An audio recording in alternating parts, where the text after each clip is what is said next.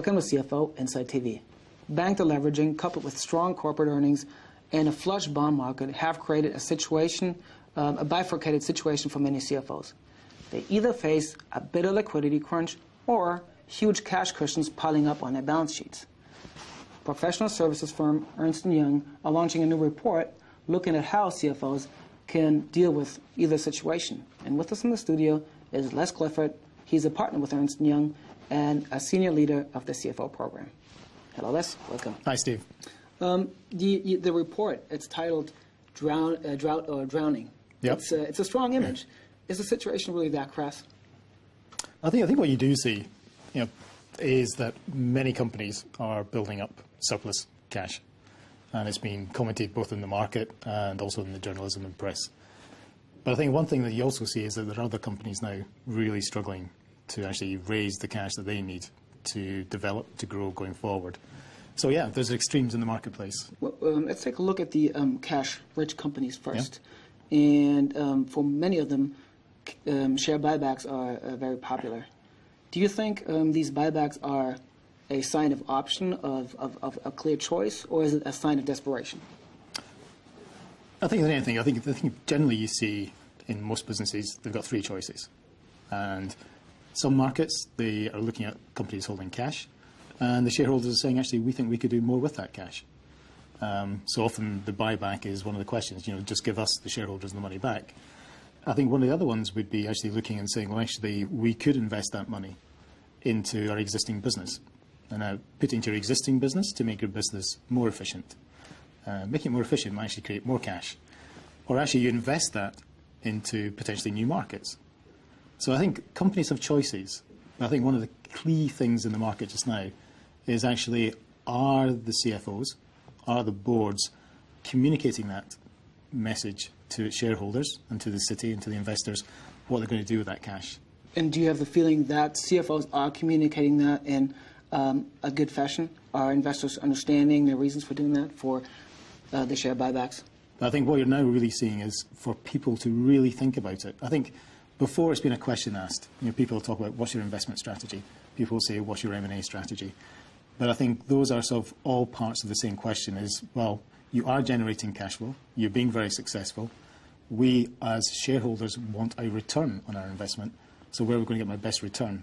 So please tell me how you're going to invest my cash that you're holding on to. So I think they do have to get better at communicating it. And certainly when you see companies now talking, they are talking about their cash. They're talking about buybacks. But I think more clearly, what is their investment strategy for that cash going forward? And when you speak to the investor relations within some of the large organisations, this is one of the key messages, is this is not about selling the company. It's communicating with your investors as to what you're going to do with that cash or surplus cash. Let's now take a look at the cash-poor companies. And one recommendation in your report is that CFOs should communicate bad news as early as possible to build up trust with their lenders. However, when a CFO communicates too early, he might attract some unwanted and even unnecessary scrutiny of their business model. How do you think can CFOs navigate that sort of dilemma? I think what you want to avoid is crisis management. I think that's where the report's really driving at, is that sometimes people always believe round the corner it's going to get resolved, round the corner it gets resolved. So what happens is you then end up in a position whereby you are trying to raise funds based off a crisis. And then it's not good for shareholders, it's not good for the company, and a lot of the company's focus then is based on fundraising. Most companies should be based on their strategic direction. It should be where's our next product, where's our next markets. So I think what we're clearly trying to say is that companies, when they think they need to raise funds in the current environment, should go to the market or go to their lenders and say, this is what we need to do. This is where we see the future. And actually embrace them in your business and actually let them understand what you're looking to do. And actually make them a partner more than just purely a lender. So if they're a partner believing in your business model and how to drive that business, much better doing it then than being in a crisis position. And I think with many lenders, that also gives them the confidence that you're not hiding bad news.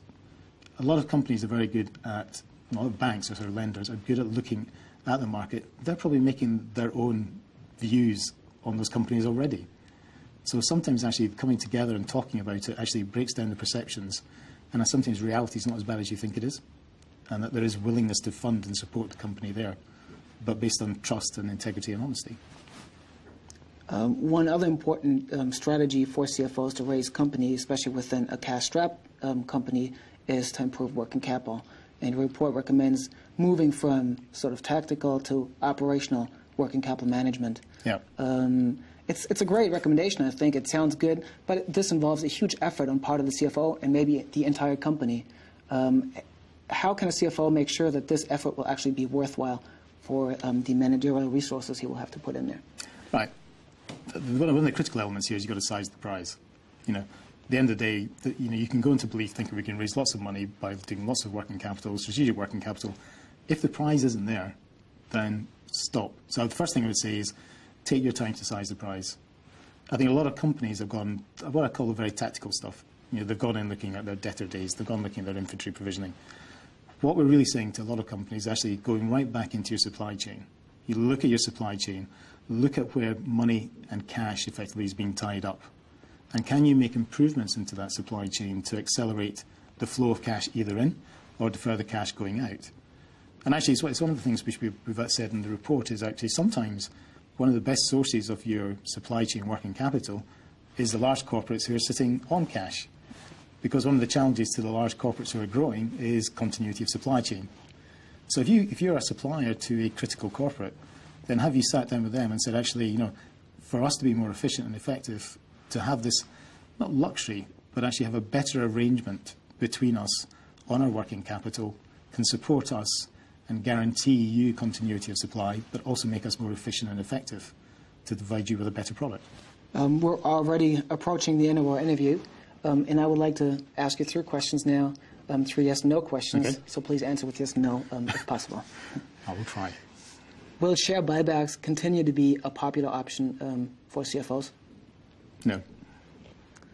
Will cash piles on balance sheets continue to rise? Yes, in the short term. I had to caveat that one. And will CFOs be successful in implementing working capital programs? Yes. Thank you very much, Les Clifford, Ernst Young, and thank you for watching.